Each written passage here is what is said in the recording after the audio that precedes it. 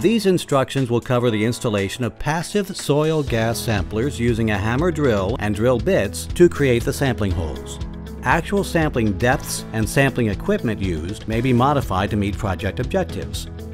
Drill an approximately 1.5-inch diameter hole through the surfacing using a rotary hammer drill. This hole should be approximately 12 inches deep and extend below any subsurface aggregate material beneath the concrete or asphalt. The aggregate can act as a preferential pathway for lateral gas migration immediately beneath the impervious surfacing, and it's recommended to sleeve the hole through this subgrade layer unless the objective is to identify subslab contamination regardless of the source location. When the approximately 12-inch deep hole has been completed, use a 1/2-inch diameter drill bit with a hammer drill to extend the hole to a 3-foot depth. While wearing nitrile gloves, take a 12-inch length of 1-inch diameter pre-cleaned pipe provided in the kit and lower it into the sample hole to advance the pipe below the more porous subgrade material. Any portion of pipe above grade is cut flush with the ground surface using the provided pipe cutter.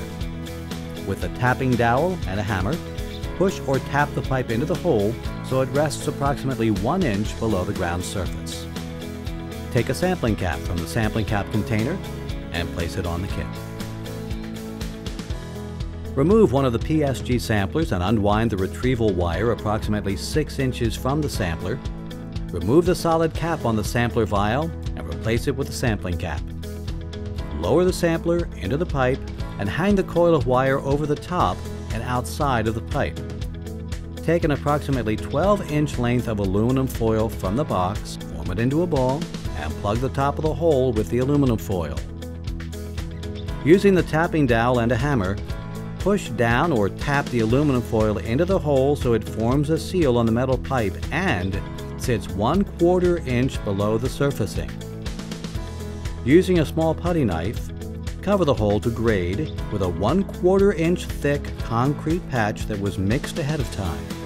This patch will dry and form a secure seal to prevent surface water or ambient air from biasing the sample. Place the solid cap in the cap storage container and close the field kit. On the provided chain of custody, record the field sample ID, the date and time of emplacement to the nearest minute, the sampling hole depth, the type of surfacing, and other relevant information.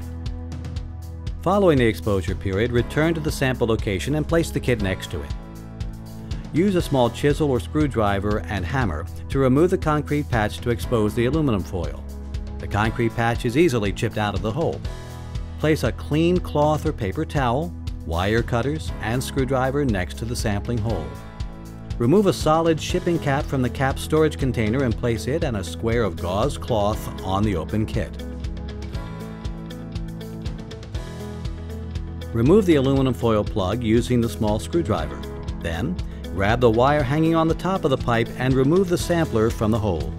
Holding the sampler upright, clean the sides of the vial with a clean towel, remove the sampling cap, and cut the wire from the vial with the wire cutters.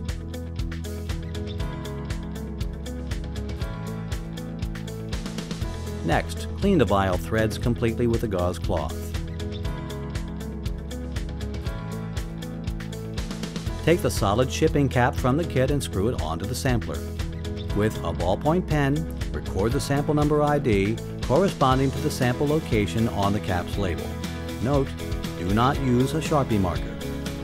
Place the sealed and labeled sampler in one of the provided 3-inch by 4-inch plastic sampler bags. Record the sample number on the white block using a ballpoint pen.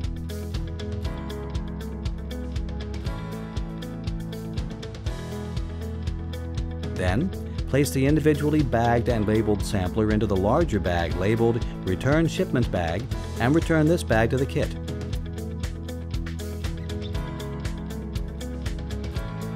Close the kit and on the chain of custody record the date and time of retrieval to the nearest minute and other relevant information for that sample location. Review the provided kit return checklist. Place the kit in the original cardboard shipping box. Include the completed and signed chain of custody. Seal the box and ship the kit via express delivery to Beacon. please visit our website, beacon-usa.com, or contact us at 410-838-8780.